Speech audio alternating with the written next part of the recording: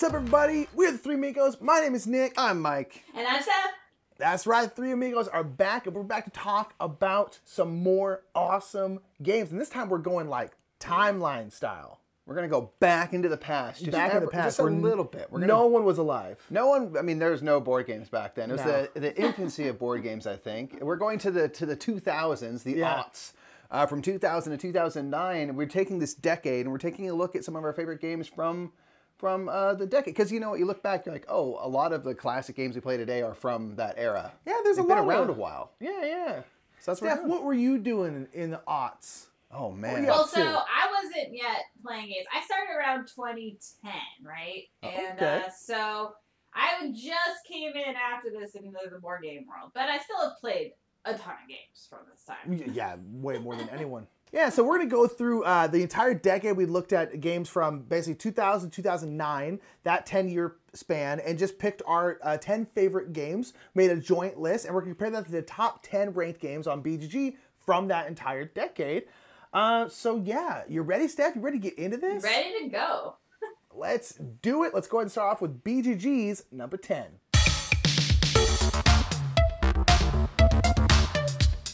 So number 10 for Board Game Geek is ranked 77 overall, and it's coming in from Pretty good. 2005, and it's a big one. It's Twilight Imperium 3rd edition. Third This edition. game was the thing for quite some time. Yeah. Only recently did the 4th edition come out, so Yeah. for a good long while, this was like This was the TI game. the you giant know? space. You know, and a lot of time, I think a lot of battle. time people didn't think TI4 would ever happen. So like, this was the definitive Twilight Imperium game. Now I've played TI4. Yeah. TI3, from what I hear, is a completely different game. It's about farming. Yeah. I hear, Yep. and so I played TI4. They're more or less the same game, from what I can tell. There's slight differences. It was a game. I don't know if it's our collective type It's of not. game, but like obviously It was Twilight fine. Imperium is highly revered. You'll Yeah. see people at every convention like just sit over a table for hours, like making these giant epic games of Yeah. it. And it's super cool. It's fine. It's never gonna be my kind of game. It's too long, too much negotiation, all that kind of stuff. Steph, do you have any interest in ever playing a TI game?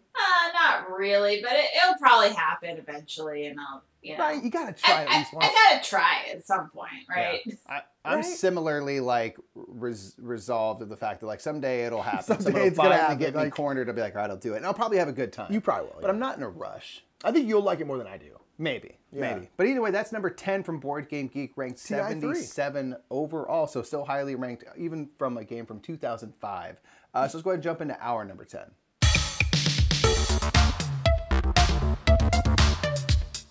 Our number 10 is similarly from 2005. It's called Vegas Showdown, coming in Yes. at number 546. I know you guys love this game. I've seen you play it a few times, actually. Yeah. I It's- think the Nikki P special. I think Nikki P loves this game. Yeah. If I remember correctly. It's fun. It's fun. It's really fun. Yeah, it's a game that suffers from just being really ugly. And questionable graphic It's design. fairly ugly, that's true. it's so ugly, but it's a really fun kind of bidding game where you're building out. Everyone has their own hotel casino. Yep. And you basically are building out with tiles, and the tiles will be different things like slot machines and like poker tables and like different like restaurants and all this kind of stuff. And essentially you have your hotel and your casino, and you're essentially trying to connect the two through these tiles, basically making a way for people to like walk through your hotel casino. Right. And all these tiles are out on the main board, and you're essentially bidding for them. And you're bidding them, trying to get, so it's a big bidding kind of auctioning game. But it's really, really fun, and it just works well. I feel like it's a good bidding. I feel like can make people nervous sometimes, because like bidding isn't confrontational, but it feels confrontational. You know what I mean? It can get that way, yeah. Yeah, you know, and this one it's really, really smooth, and it's just really, really nice. And I think it really suffers from the fact that it is older. It looks really old. It looked old for the time. It shows its age for sure, based on the look, yeah. Like your hotel casino is on a paper mat, but the paper mat to fit in the box has to be folded. So it's literally got a massive crease in the middle. Yeah. Like it's horrendous. And again, it's just a place to put your tiles, but it's just like, at least do like cardstock. Like it's paper. And it's one of those things where I really think if a publisher picked up this game, not even like did like a deluxe version, just made it to like the standard of today, not anything special, just the standard of today, I think it would do really well. Yeah. But no one has. But it's a really fun game, and Yeah. and it's really, really great. It's just Yeah, it's horrendous looking. Yeah, I mean, it's So been bad. 1,000 years since I played this, and I remember enjoying it well enough. I just haven't ever brought it back to the table after that, so I should. Yeah. Yeah, that's Yeah, one thing it's that might fun. hold it back. We're in the same boat of like we don't come back to it often for that reason. It's like, also that's a shame. 3-player minimum, which Yeah, Oh, for yeah. like someone like tough. us, with usually 2 of us, Which that's you a also big. want for a bidding game. You want to have people to Yeah. bid. Right. you know, I bid but- 4. I bid 5. Yeah. Well, Okay, that was it. that's fun. Okay, cool. Well, I Yeah. definitely wish there were more auction games out there, like coming out these days. You don't really see that very often right now. That's very true. It's yeah. not that. Yeah, it's like they're not as prolific of a game style as others. sadly. But hey, Too bad. either way, Vegas Showdown is a good one if you don't mind kind of the older look. It does show its 2005-ness just a hair. Sure does, man. Them But frosted it's really tips, good. you know? That's why it's our number 10. Yeah. Let's jump into Board Game Geek's number 9.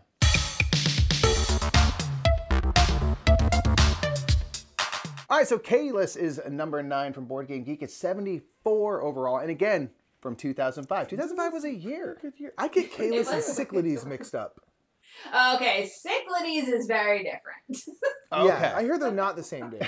Well, Steph, you do know what Caylus is, so help us clear the air here. Well, I mean, it's one of those, like, pretty brutal Euro games. And so when I first played it, it was actually over when I first met you guys at same con. And everybody really likes this game, or a lot of people like this game. And I'm probably in the minority that really don't like this game.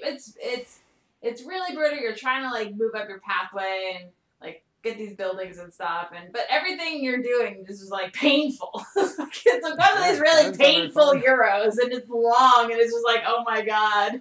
Maybe this was just my experience, but oh my No, god. there are people who out there who love those, like, just They want to work for yeah, it. they want to hurt, during it, and it's like, yeah, that's not my style of game. Yeah. But I do appreciate that some people like that's like they want that They pain. want to grind it. Yeah. Yeah, and so I guess. can appreciate that. That's fine. But for me, Yeah. the overall feeling of like dread the whole game, and it's like a 3-hour experience, it just was like a little bit numb, like for me. Yeah, So Yeah, that's cool, I not guess- really a game I want to revisit. I guess life is anytime soon. meaningless, whatever. Okay, cool, good. That's good to know. But I have 4 points, so that's That's something nice. I can keep the memory of all that work I did for nothing.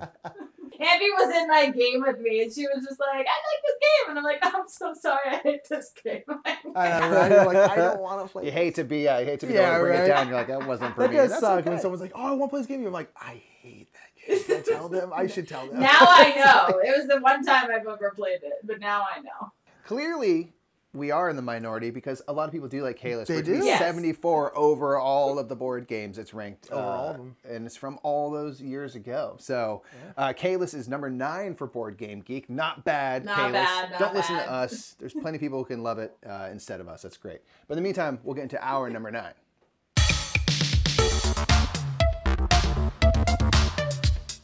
Our number 9 is from 2009 and ranks, 2301 overall. So it's not great, but it's not bad, right? So it's called A Brief History of the World. Now, there's been several versions of History of the World, Brief History of the World, and History of the World again. And I really like this one, guys. And you probably haven't played it. It's not very familiar, but it's one of those kind of games, much like Small World, where you are living turn by turn, and hopefully, you'll make your position better on a map. And so you're really going with what you're given, and hopefully nobody destroys what you've got going on. And Ideally. Ideally. And so you're playing a number of rounds. Each round you'll get a new nation, a new objective, and a power that you get. So your nations will live on the board for one round or longer if they happen to survive longer if nobody goes in and attacks it. But you can't like grow a nation from round to round. So that's what's interesting about this game is that you're working with the map, you're working with what people are doing, trying to knock them out, and you score after each of your turns. So if you can get a back-to-back turn, for example, and end of round 1 into beginning of round 2, you might score really big because nobody's had a chance to knock you out. I see, yeah. So you're just trying to like control this map the best you can, and it's a lot of fun. Yeah, I love that idea thematically. Like you said, it's the history of the world, so you don't have time round to round to be the same nation because you've moved forward. There's new people now here, and so times. you're just. I love the idea that you have to keep progressing forward. It's a cool way to integrate the idea of sort of time in with the mechanisms and have that kind of be that's like, here's a new nation, they do this. Here's a new technology, gunfire, cannons, and things like this. We're just catapulting to the future always. Exactly. So it's really cool. It's really cool. Awesome. Well, that's why it's our number 9. Yay. Yeah. All right. Brief history of the world, history of the world abridged. Whichever version. All the history of the world. The history of the world of bridges. Yeah, that's also good. The history of bridge, the game. It's a game that you can play to teach you how to play bridge. Yes, exactly. Yeah, that's what it is. Anyway, that's our number 9, everybody. Let's go ahead and jump into Board Game Geek's number 8.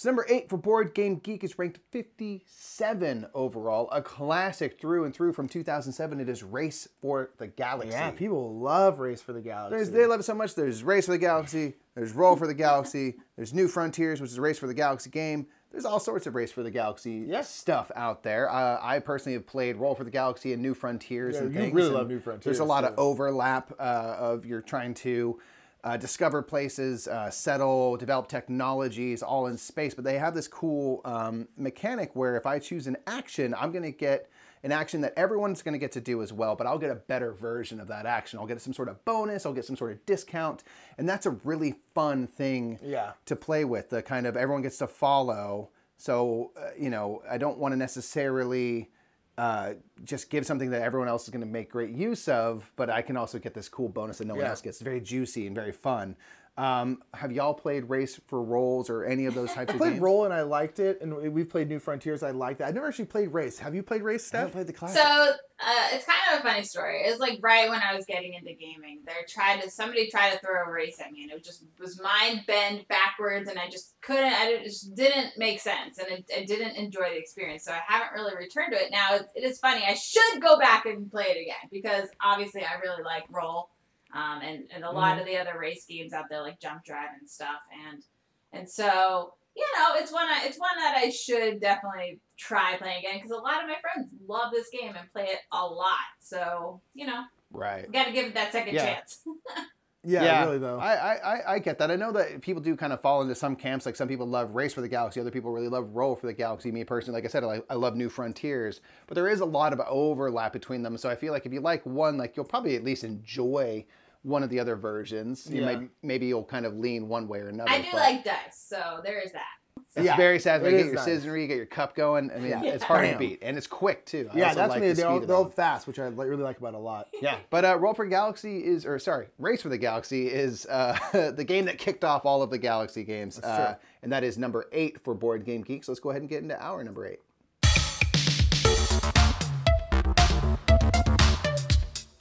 Our number 8 comes in at 252 from 2009. 2009. I don't know what I'm like 2009. Nope. Let me try that again. And it is Small World. So Small World, we were just talking about history of the world, right. And so, like History of the World, so Small World, you're sort of taking a fantastical race. They'll get some sort of randomized power that creates fun combinations. And you're trying to go and kind of take over different areas of the map that have different land types that maybe will give you bonuses or perks depending on the type of race you are. And you're trying to control as much of this small map as you can. At the end of every turn, for every area you control, you'll get points and stuff, and you might get some bonuses. But at some point, your race they'll have spread out as far as they can go. You have a limited amount of troops, and so like eventually you'll basically run out. Because one thing I really like about Small World is it's very, very straightforward. Like to take over an empty territory takes 2 of your troops. If there's anything in there, it takes 1 more for every new tile in there. So if there's like one of my troops in there, it'll take 2 for the territory plus 1 to take over his person. If there's a mountain, it takes 1 extra one. So it's very easy to figure out exactly how much the math is simple. Yeah, it's very, very simple. It's very, very easy. And it's just, a lot of area control games, particularly when you're playing with new people, are kind of tough because area control can feel kind of like head-buddy because you're taking each other over constantly. Yeah. But Small World always just feels like the world's just small. Like that's the entire purpose of the game is just to spread out as far as you can. So it feels really impersonal.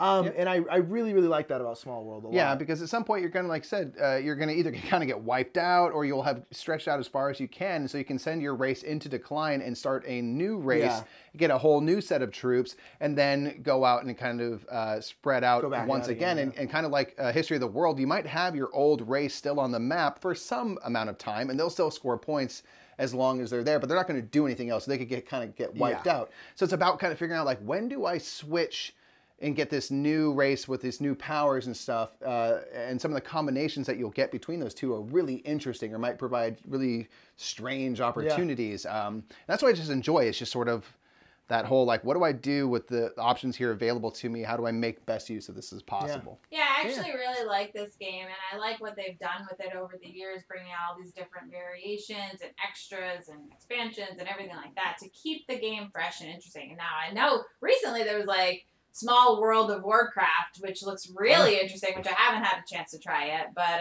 yeah, neither have we. but it looks really cool. Different maps, different islands that you're trying to, like, go out and do things and claim territories. And as far as area control games go, this is probably one of my favorites in this genre of, like, you know, History of the World and all that stuff. Just because I'm not really big on the area control, like you said, but it is easier to understand and try and do your thing in this game than a lot of other area control games.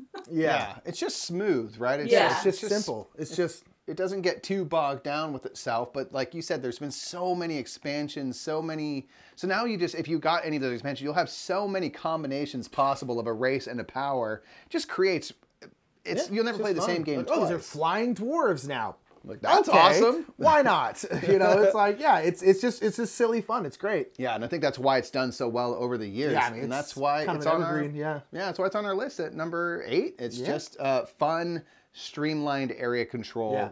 This is kind of the area control game for me anyway. So that is Small World. And let's get into Board Game Geek's number 7.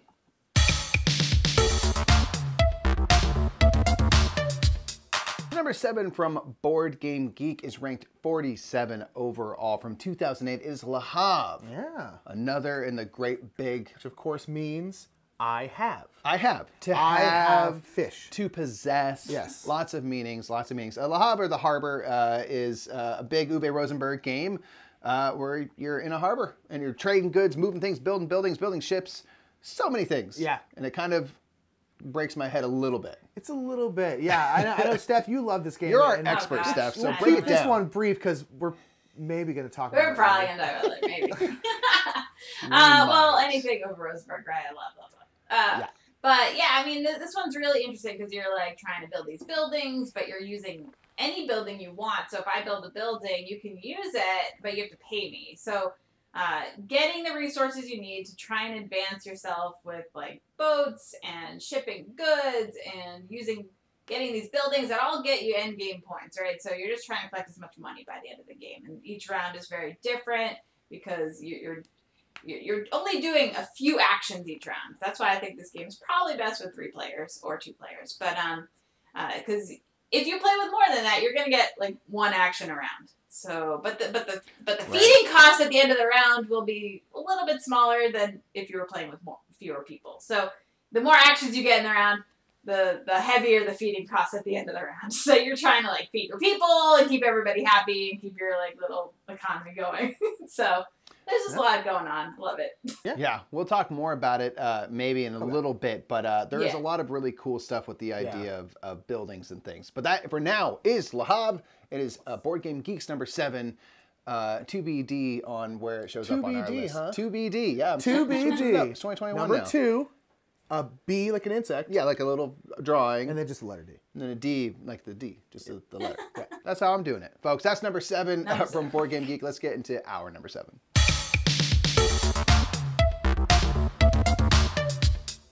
Our number 7 is 179 overall from 2000, and this is Carcassonne. I mean, come on. It's the classic. It's a classic. Right? Like, how could it not be on the list, right? It's so good. Absolutely. It really is. It's just so simple. It's our kind of go-to gateway game. If we had to choose one, we'd probably choose Carcassonne. It just works. It's easy. It's simple. You're building out paths. You're building out cities. You're getting in each other's way.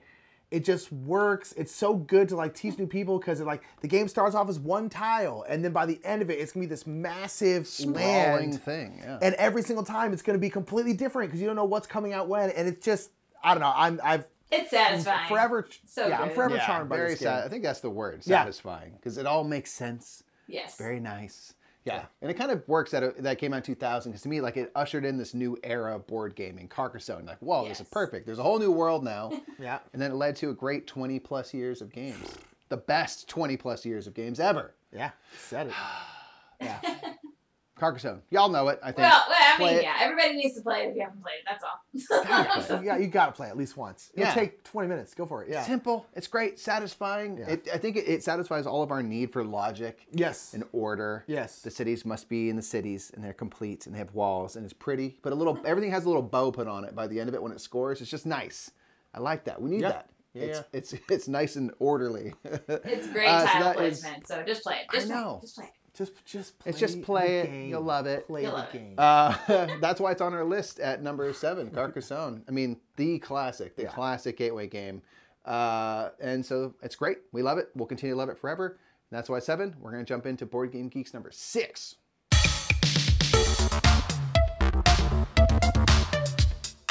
So Board Game Geek's number 6 is ranked 45 overall, all the way back from 2006. This is Through the Ages, A Story of Civilization. So this is not a new story of civilization. Right. They've kind of gone through a new edition more recently, but old story of civilization. It's the original Through the Ages that kind of blew up. It's a big Civ game that takes a lot of those like computer games and stuff and then puts it into a tableau builder. And just like those computer games, it's better digital. I prefer Through the Ages digitally, yes, because it just takes care of all of your bookkeeping. Has gotten me through so many plane rides. I know. Love it so much, but I have no interest in playing this game physically. I want bookkeeping done. You do. You can go play. I'll play something else. I might not ever want to do it again, but I do want to do it. But Through the Ages is a giant game where you are building up a civilization, going through different eras, moving forward in time, starting in kind of antiquity and up to modern times.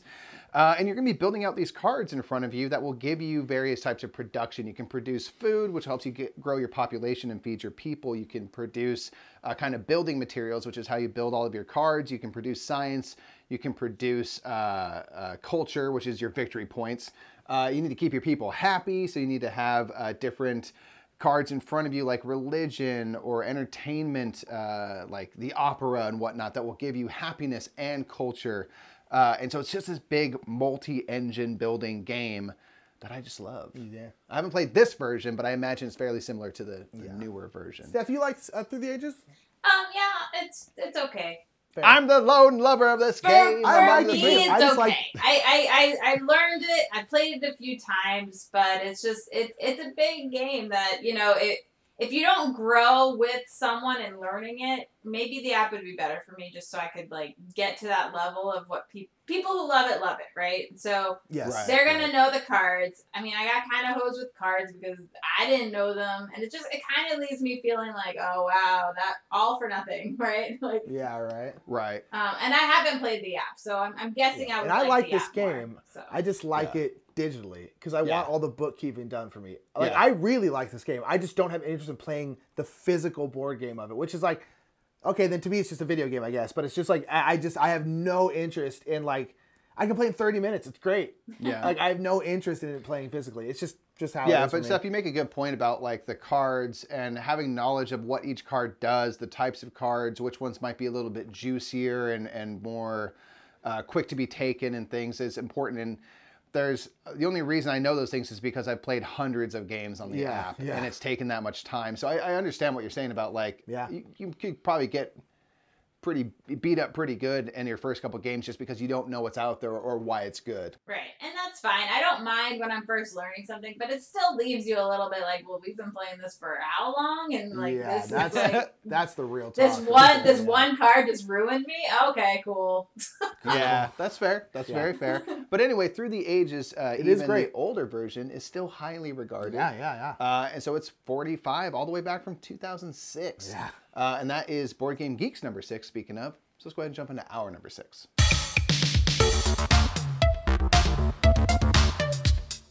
Our number 6 is 135 overall from 2009 called Jaipur. Two-player card games, hard to beat. I just love two-player games. Yeah. This one is just wonderfully simple. You're kind of doing set collection. Yeah. Sort of drafting cards from the middle. It's great. Yeah, it really is. It's just a simple little two-player game. It was one of the first like two-player only games we ever played. Might have been the first one. It might have been the first one at a board game cafe, and it was like we'd never heard of the concept of like two-player only board games, and now it's like, oh yeah, that makes sense because a lot of people play two-player. But it's like at the time we had never seen that before, and we were like, what is this? You can only play this at two-player? Like, that's interesting. And the owner of the game cafe is like, yeah, it's really, really good. So we played it. We were just like, this is great. And it was charming. It's just charming. Yeah, like set collection. You're trying to collect these gems. And you're basically, it's nice and quick. And a lot of it is basically just trying to not set up your opponent. Right. And because you're collecting cards from the middle. And so if you see your opponent is trying to collect a lot of one things, you don't want to put those in the middle because then they can collect them to then turn them in for gems and stuff like that. It's very, very simple. You're almost always playing like a best of 3 games because they're very, very quick. But it's just like two-player little card game set collection. Like, I'm there. And it really kind of ushered in the whole like, wow, this is... And then you find out about games like, you know, Star Wars Rebellion, which are massive games that are two-player. But it's like... But first we were just like, wow, what a concept. Like... So that's our number 6 in Jaipur. It's fantastic. Card game, simple. Overpriced, but good. And so with that, we'll jump into Board Game Geek's number 5.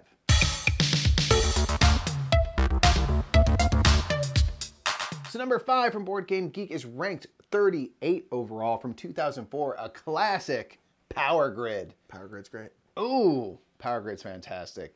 It's a game where you can be auctioning off power plants every round. You're trying to power... whatever country map you're on, there's many maps at this point, but America or Germany and stuff, and you're trying to power different cities. You want to be able to power the most cities to ultimately win the game. You can be doing this through power plants that might require different types of materials like oil and coal to start. You might be able to start burning trash, get some plutonium or uranium. Some renewable sources. Go nuclear ultimately. Yeah. You can have renewable energy and stuff that don't require any materials as well at all. And you are trying to then take your money, build kind of basically power plants in different cities, and then power cities to gain money, and then kind of go and use that money to buy more power plants, to buy more materials, to put more buildings out onto the board, and then power, and on and on. You kind of build up this engine, and then ultimately at the end of the game, no matter how many buildings you have out on the map, it's whoever powers the most that can win. So you need to have those better power plants. Yeah. So you'll kind of be cycling out, you know, some of the lesser power plants for more strong power plants. But it's just great. It just works. Yeah, it works. Steph, you like this game? Yeah, I think it's probably my favorite Friedman Freeze game. So there's that. Yeah, there's that. Hey, there's a lot of them. I mean, it is. He's had many good games over the years, but this is like the gold highest. standard. Yeah, exactly. Yeah, it's great. It's just like, yeah, it just works. It's a game that we didn't try for a long time because we're kind of like, whatever. And then we finally tried it and we're like, oh, no, this is really, really good. Yeah, I like Power Grid a lot. Yeah. It's been 1,000 years since I've played it, but I should play it again soon. Yeah, right? It's one of those things that, like, you know, we don't play it all the time, but if someone's like, hey, you want to play Power Grid? I'd be like, yeah, super down. It's one that I was actually surprised at how simple it was once we got going. Yeah. Because I kind of heard, like, you have to do arithmetic, you have to add up and you're spending money and stuff to figure out how much everything costs, but it's not that complicated of a game. So it's like, oh, that's awesome, you know? Power Grid, again, classic, been around forever. It's been very well supported throughout the years. There's been many versions and expansions and things. And that's why it's number 5 after all these years, 38 overall. But we got number 5, so let's hop into it.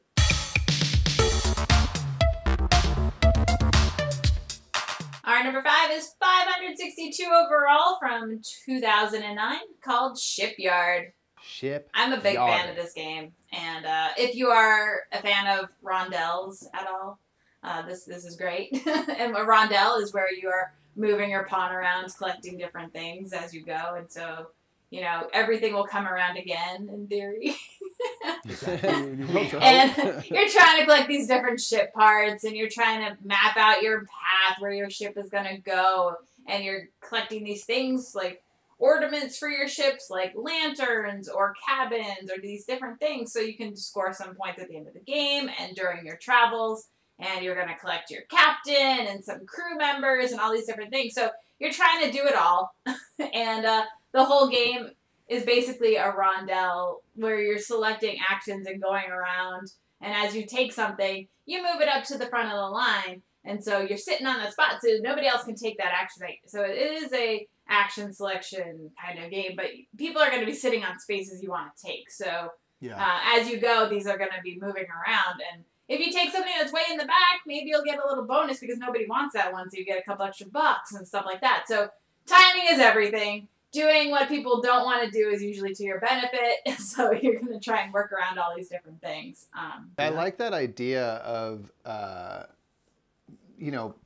of like worker placements, that you're going to be blocking an action space, but the fact that you're kind of going around and around means you might come back around to it and now it'll be open, but how much do you put your whole plan on this one action, knowing that it's like, I can't control when it's open because other people might want that spot? Well, you can to an extent because you are going around in clockwise order. So as soon as, if you're following me and I was just on that space, you can take that space next turn because I have to move off. That's a good point. Yeah. So again, you said, how do you time it out? Yes. Right.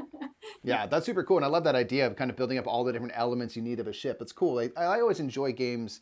There's not many where it's kind of specific about the building. It's like you're going to build this thing and all the elements that go into it. Makes for, I think, kind of a cool focus to a game. Yeah. It's really, really Shipyard. Great. Check it out.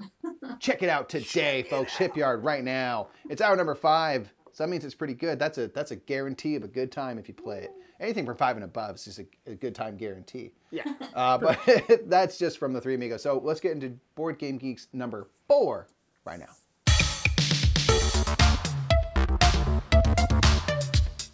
So number 4 from Board Game Geek is ranked 31 overall from 2007. It is Agricola.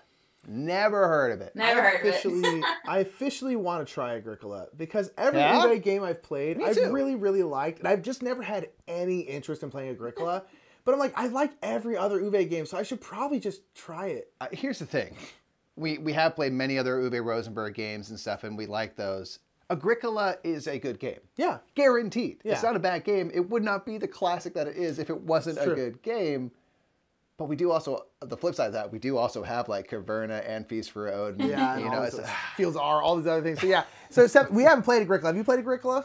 Long ago. I've only played it once. And for someone like me who loves Uwe Rosenberg games, I should probably give it another go. But again, it's one of those situations where people know the cards and you get hammered on. That's fair. With a lot of those games, like Caverna, I think falls in this as well. There's so many building types. And if you have familiarity with what's going on, it's going to be a pretty big leg up. Yeah, it's going to be a thing. Well, so with something like Caverna, everything's always out in the open. So yeah, if you know the buildings, that helps. But also, when I play and teach new people Caverna, I try and do something I haven't done before to see if I can do that and kind of point people in the direction of this might be good because X, Y, Z. So yeah, I don't know. I teach games differently, I suppose, than a lot of other people. But with Agricola, you're going to get dealt some cards. And I guess you could do a draft system. But when you're new and you don't know the cards and you don't know what to keep, what to pass, it makes it really hard because those are your cards for, like, the game, right? So it's like, it can be tough. And it can be very punishing because you are feeding and it's really hard to get the food versus something, his other games are a little more lenient on how to feed, right? It's easier to get things. Agricola is very, very harsh when it comes to feeding. So that's what I've always heard. Yeah, but it's one of those things that if we gave it a go, since we haven't played it, I'm sure we'll enjoy it. I need to play it again. Yeah, I think you should play it, right? I mean, it's a classic. It's from a designer that we enjoy. Yes. But we just got to know what we're getting into. Yeah, that's really what it is. Yes. Yeah, so that's Agricola. Yes. That's number 4 from Board Game Geek. Give it a go if you haven't. We'll follow our own advice on that. In the meantime, we'll get into our number 4.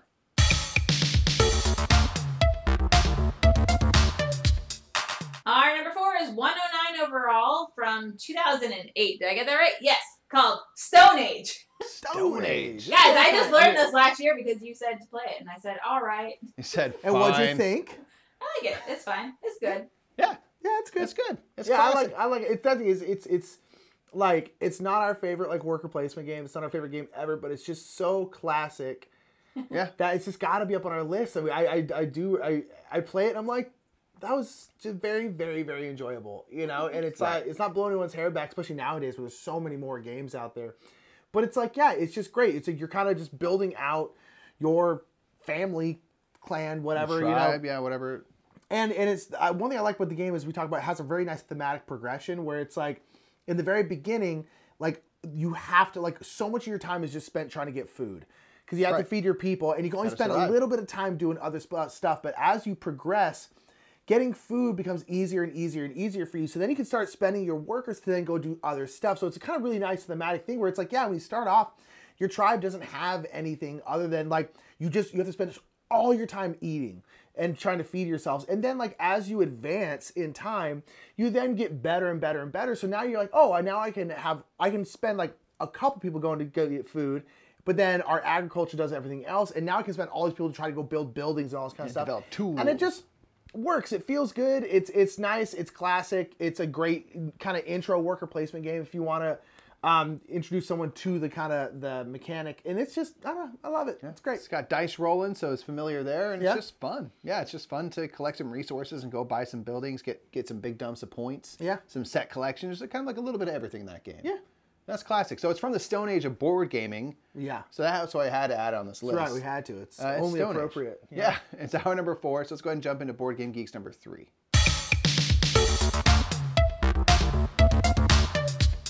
So number 3 from Board Game Geek is ranked 27 overall. It's all the way back from 2000. It used to be number 1 for a long time, if I remember correctly. Maybe it was. It's Puerto Rico. Puerto Rico is a game that I've not played. No. Because I just never had an interest in Puerto Rico, and as times have gone by, and a lot of other games have used like the Puerto Rico system, which is kind of like New Frontiers does that a lot. Where it's like the constant's like you choose an action and then everyone else gets to do like essentially a lesser version of that action. Sure. So like I've just now that like a lot more games do that kind of stuff, I've always just been like, I just have no interest in playing Puerto Rico at all. You played it, Steph? Yeah, I mean, so I fell into the trap where BGG's top 100, I gotta get this number 1 game. It was the number 1 at the time. Yeah. And so I bought it and I played it several times, but ultimately it didn't end up being a keeper for me. So yeah, I mean, I can see why people love it. So if I select an action, you guys get a lesser action of that type sort of thing. So yeah, I mean, it's just so ugly, I guess. I don't know. It's dated. It's dated. Yeah, I don't love the theme and stuff. So yeah, it's fine. I love the mechanisms though. So now that you have kind of the Race to the Galaxy type games, I'm like, I'll just play around in space, and because the mechanisms of the follow is really cool. Yeah, it's a very, very cool. There's a lot of games that do that now. So I'm kind of I've never had much interest in playing it. Still don't. Yeah, I mean, it's probably worth playing just because to see. I mean, sure. You know, you're trying to get the buildings and produce and do all the things. You know, it's solid. It's worth playing, right? Yeah, absolutely. Right on. Yeah. So that's Puerto Rico's number 3, still 27. It's former number 1. It has not fallen off the face of the earth. It really has certainly. Not. So it is a classic from 2002. So let's go ahead and jump into our number 3.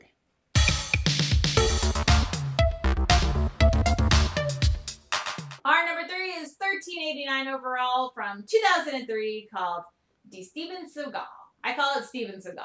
Steven Seagal. Yes. I don't really know. But it's also called Slough Off, Wizard Extreme. It has lots of different names over the years. But so it's a fantastic trick-taking game if you guys like card games.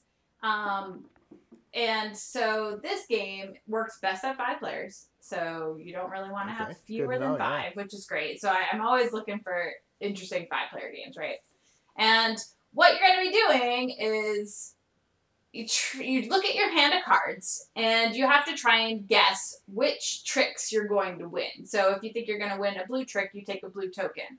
And once you win the blue trick, you get rid of your blue token. So you're trying to get up with a net 0, right? So if you have leftover tokens, they're going to be negative points. Or if you take a trick you're not supposed to, you're going to get an even bigger negative token. And so, so you're trying to play off what other people are doing. Somebody can be I don't know what it's called in the actual game, but we have a Steven Seagal stand because that's what we do. And so you can be this guy and hand out the bad tokens, and you're trying to throw everybody off, right? So if you get to be this like a traitor sort of situation where, you know, you think you're winning that? No, I'm going to win that. So then they get leftover tokens, if you will, or try and make it so somebody takes a trick they're not supposed to. And so you kind of like, you're trying to like throw the game a little bit, being this person, and that's usually really good if you have like a hand that allows for it, you know. And Right. and so it's just a trick taking game where, you know, if you like card games, this is definitely one that you want to check out. So I really love it. We've always played it if we have 5 players. So yeah, it seems to have some really fun elements to it. I enjoy that. I mean, like in general, that's what I like about trick taking games. There's so many ways that you can twist them up and do something slightly different with it, but the kind of base of like how trick taking works remains pretty much the same. But I like the idea of like really based off your cards, like what do you think you can do with these cards, and try to like really nail that down perfectly. It's very cool. Yes. So that's Slough Off or Steven Seagal, which is the only way I want to refer to that game. Steven Seagal is I don't know, but we call it Steven Seagal, and there's Steven Seagal quotes inside. So that's so awesome. So that's our number 3 from the Three Amigos. We have a couple more, so let's get into Board Game Geek's number 2.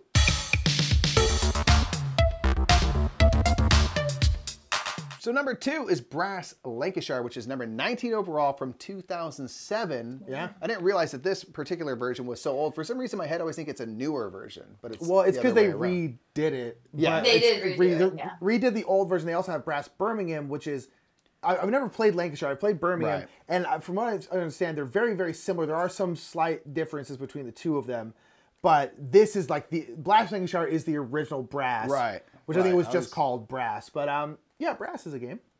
Brass is a game. Like I said, we've played Brass Birmingham. I don't know, Steph, have you played Lancashire specifically? Or no, any of the Brass I haven't games? played them. I've been a bit scared. we played Brass Birmingham once, and it was intense. It was heavy. It was hard. It was. I did not do well. I was producing beer, which I think is something specific to Birmingham. That is, and like, I think so, yes. People are shipping things around, but I was like producing all this stuff, and people were like, "Oh, cool, I'm going to use that." And I was like, "Wait, but you're not going to produce beer as well?" And it was like, "No, why would I? I have yours." And I was like, "Oh, I made a mistake." So I just got destroyed. I do want to come back to the Brass games, but they're hard. They're tough. I'll play them eventually. That's my motto, right?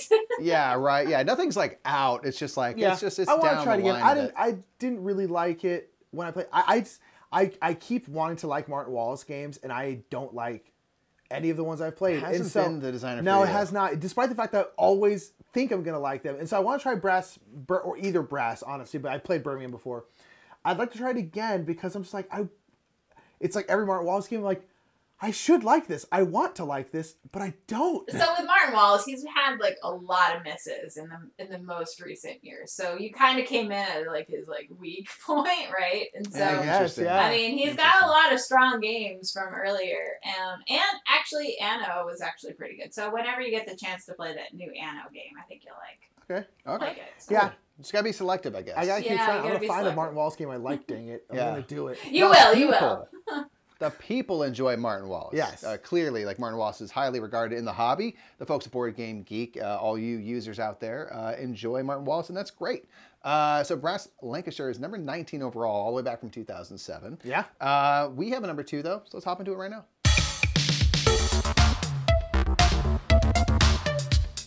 Our number 2 is 152 overall from 2007. And it's called Ticket to Ride Nordic. So we chose Nordic countries, but choose a Ticket to Ride. The Ticket to Rides in general came out during this decade, so it's really, this decade was a celebration of all things Ticket to Ride. We enjoy Nordic countries specifically. It's it's a standalone version of the game. There's also Ticket to Ride, the base game. There's many expansions that just have different maps. But Ticket to Ride Nordic countries takes place in kind of the Scandinavian countries, which is where our family is from. So it's kind of fun to have that tie to it. And it's a 2 to 3 player specific version of Ticket to Ride. Yes. So it's a little bit of a tighter map. And there's some cool things. There's a lot of, you need locomotives and stuff to kind of move around. Tunnels and ferries and stuff that show up. Tunnels and ferries. The main thing is, it's 2 to 3 player only, and we usually play games 2 player, maybe 3 player. So it's perfect. So it's perfect, because that's one thing, is like playing on the big map, like Europe or the US map or something like that, with only 2 players, it's just so open that it's still fun, but in Ticket Ride personally, like, I want there to be like the kind of stress of like worrying that someone's going to take the route that you need to get to that one city. Right. And so Ticket to Ride Nordic Countries, that happens in a 2-player game where it doesn't happen that often in the ones with the bigger maps. So honestly, all Ticket to Rides are great. They're all very, very similar ultimately. Ticket to Ride Nordic Countries also has got kind of like a Christmassy theme. Yeah. Which I enjoy. Because like it just kind of, it's fun. Scandinavian and some of that. So this is our favorite one, but like ultimately Ticket to Ride, all of them are great. But Ticket to Ride Nordic Countries is the one that we have because we usually play 2 to 3 players, so it makes the most sense for us. It's just kind of ideal. But yeah, all Ticket to Rides are fantastic. So we had to include it in our list. Like literally, there's so many in just the 2000s. Again, starting with Ticket to Ride Europe from here, Ticket to Ride Markland. Some of like the highest regarded Ticket to Rides are from those kind of early days. Yeah. Markland is fantastic. It's like a game within a game, so it's really fun. That's what I hear. That's what I understand. So it's like, that's what's cool about the Ticket to Ride series is they've done a lot of cool things throughout the years with this kind of foundation they've built of kind of collecting these cards, playing these cards to build routes with trains. And then each version has like a little something that it does with it that's a little bit different. Yeah. So it's kind of like a take your pick with Ticket to Ride. They're all really enjoyable. Yeah. So that's why it's our number 2. Two. We have number 1s for Board Game Geek and us. So let's go ahead and jump into Board Game Geeks right now.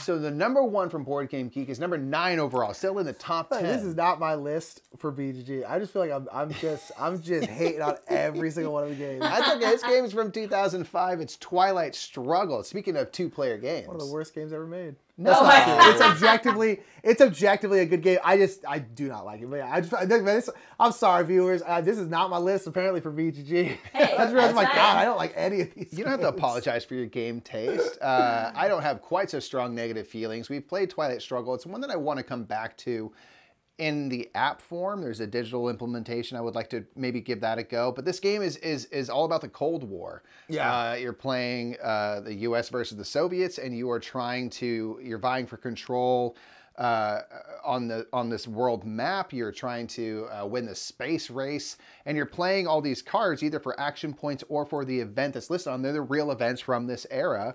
And you're kind of moving through time and trying to basically win the Cold War, which is kind of like all these war games. They're super interesting because I like that they're based in history, and that's a very satisfying thing. It's a very cool game to like learn a lot about that time. It's very, very cool. Yeah, it's just one of those things where it's like these kinds of games are super not my kind of game. And so like I went into it being like I'm gonna try, because it's like those it's like I tried TI4. It's like we want to talk about. Like, oh, I want to try Agricola because it's like one of those things where I'm like, I'm 90% sure I'm not going to like this, but I want to try it because I know it's objectively a very good game. I just don't think I personally am going to like it. And I didn't. I really didn't like it. But I was just like, okay, I can see why people do love this game. Yeah. Yeah, Steph, I can't remember, Steph, have you played Twilight Struggle? No, it's intimidating, and it's not exactly my theme, my style of game that I generally enjoy. So it's not off the table, but it's not one that I'm like, hey, let's play. Yeah, totally. I think that's kind of why I want to try it again, but in a digital format so that it moves along. You know, I can maybe play against an AI and not be worried that I'm like taking up someone else's time. I just fail my way to learning the game. Yeah. That's basically. You know what I mean? It's like because a lot of it comes down to those cards, and this game is very important. Like this certain card is going to be really good in this specific scenario, and you just kind of have to play almost like chess. You have to kind of memorize to some degree. I've heard it described that way, which doesn't necessarily make me want to play it more, but you have to like know like this card, you got to wait for this exact thing and then throw it down for this like maximum effect. And with an app, I think maybe I'd be able to like actually start to learn that a little more. Like I said, for me, it's like, something like Through the Ages is a great example of this. It's like, that's a game where it's like, I can learn the rules, but I will not know what's going on until I play it a bunch of times. And I don't want to have to do that physically, where I'm playing against people just losing. I'll do that with an AI, though, especially because I can play it quicker. And I'll basically just fail until I understand the game. Like, I'm honestly fine with doing that. And some of my Twilight Struggle is a game I'd rather do that. I'd rather just play against an AI, and I can just be like, and slowly learn it as I just get destroyed by the AI. That's fair. But hey, that's number 1. Twilight Struggle has been in the top 10 for a good long while. Yeah, it's number 1 for a long time, bona fide classic game. Especially because for those kind of like war type games, it's more accessible than, you know, they can get way deep into those types of games. But this one has always kind of been the gold standard one for people to hop into. So Twilight Struggle, still very highly regarded. It's number 1 from the 2000s for Board Game Geek. But we got a number 1 that we did mention before on Board Game Geek's list. So let's talk about it now.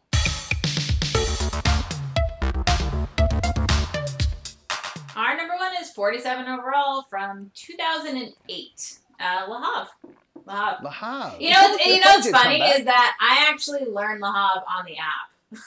So it's really funny that you say all that, but it is easier to see all the cards displayed because when somebody buys a card in this game, it goes to their side, so it's like it might be hard to see exactly all your options at any given moment when you take a turn. So the app, learning on the app was very helpful, and it's now probably my go-to app game when I'm traveling because it is a long game. I mean, it usually still takes like 45 to an hour even on the app. It's just like for an app that's incredibly long. It's just incredibly long. I mean, I could just do this, and I probably know the game a lot better than when I was first learning and playing it a whole bunch. But yeah, it's such a great game. Over Rosenberg, and every time you move, new things will get populated on the board. And then, now there's like 7 wood there. Maybe I take the wood as my action, but I don't want to do that. I want to take this action over here and do this instead. And you only ever get one thing to do on your turn, and then it's somebody else's turn, and then it will be gone probably by the next time. So.